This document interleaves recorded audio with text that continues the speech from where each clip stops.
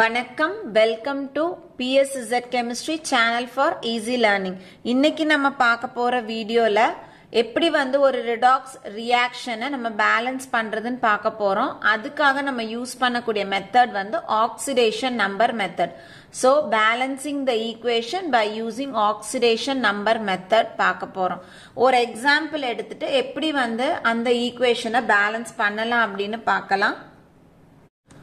So, நம்ம பார்க்க போற equation KMnO4 plus Na2SO3 gives MnO2 plus Na2SO4 plus KOH.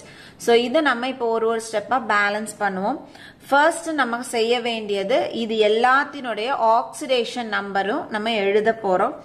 So, K plus 1 oxygen minus 2 அப்போ manganese plus 7. So நமக்கு எப்படி கண்டுபிடிக்கணும்னு தெரியல, எடுத்த உடனே plus 7 போட தெரியல அப்படின்னா நம்ம calculate பண்ணலாம். இது 1 plus இதை நம்ம x ன்னு எடுத்துக்கிறோம் plus 4 into minus 2 is equal to 0. So x minus 7 is equal to 0. Therefore x is equal to plus 7. So நம்ம நிறைய மாதிரி practice பண்ணும்பொழுது பார்த்த உடனே நம்ம ஈஸியா போட்டுக்கலாம்.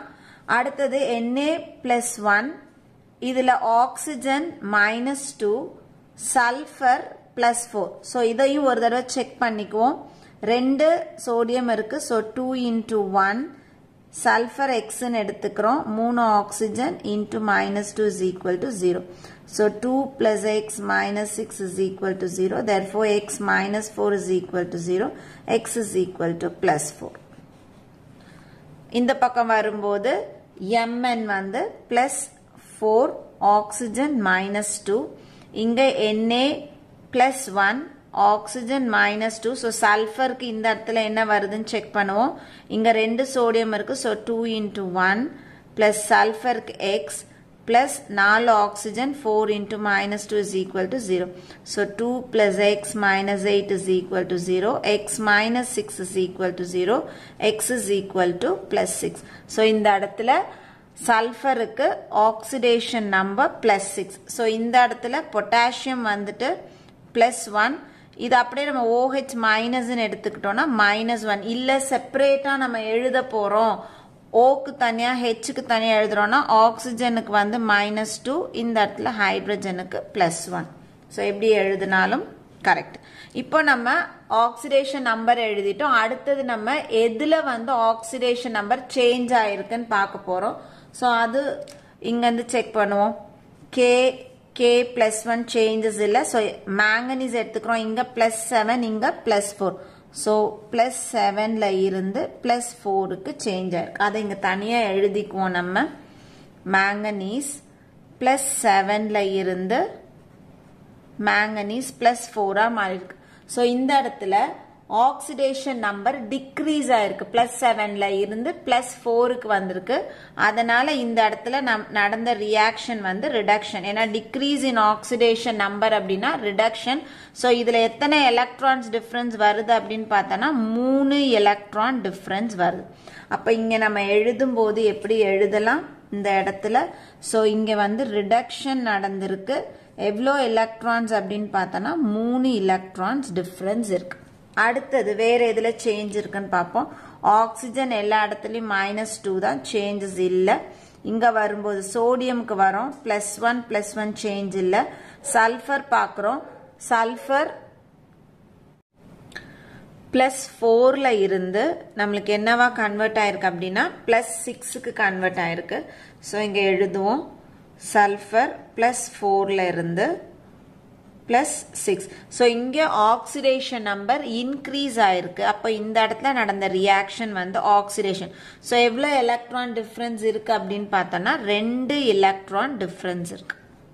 ஸோ இப்போ இதை இந்த இடத்துல எழுதுவோம். சல்ஃபர் +4ல இருந்து என்னவா கன்வெர்ட் ஆயிருக்கு +6க்கு கன்வெர்ட் ஆயிருக்கு. அப்போ இந்த இடத்துல இன்க்ரீஸ் ஆயிருக்கும் ஆக்சிடேஷன் நம்பர். அதனால இந்த இடத்துல நடந்த ரியாக்ஷன் ஆக்சிடேஷன்.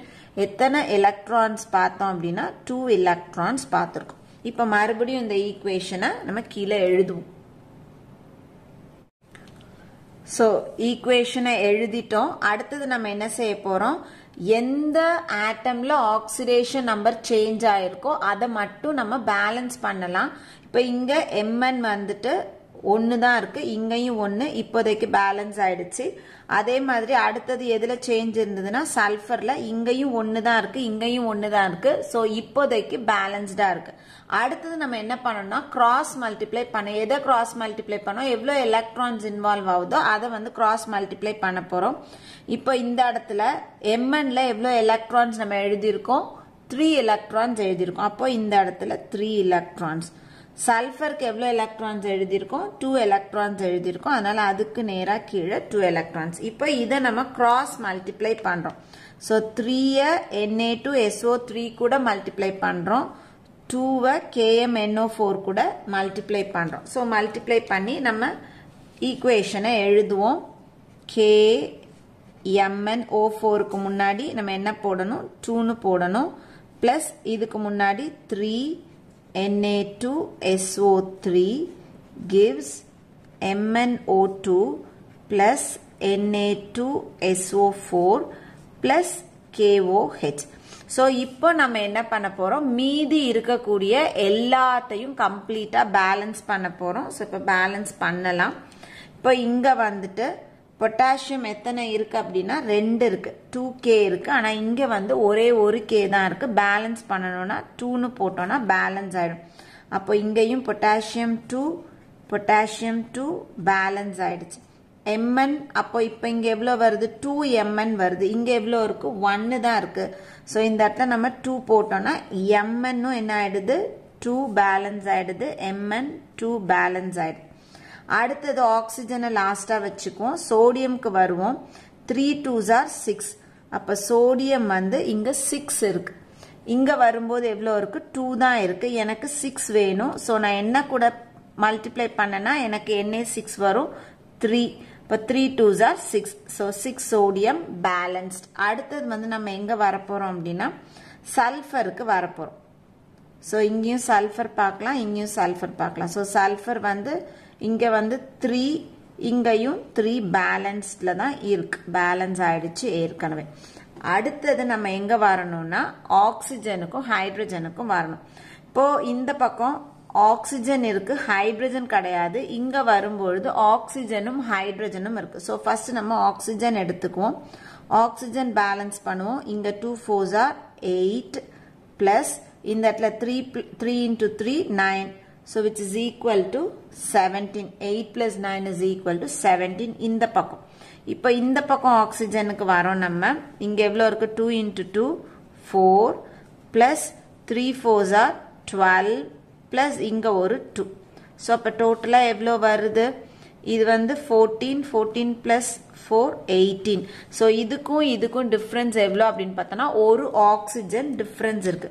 ஸோ ஆக்சிஜன் வந்து ஒரு ஆக்சிஜன் இதுக்கும் டிஃபரன்ஸ் இருக்கு. அடுத்தது இங்க வரும். அடுத்தது ஹைட்ரஜனுக்கு வரும்.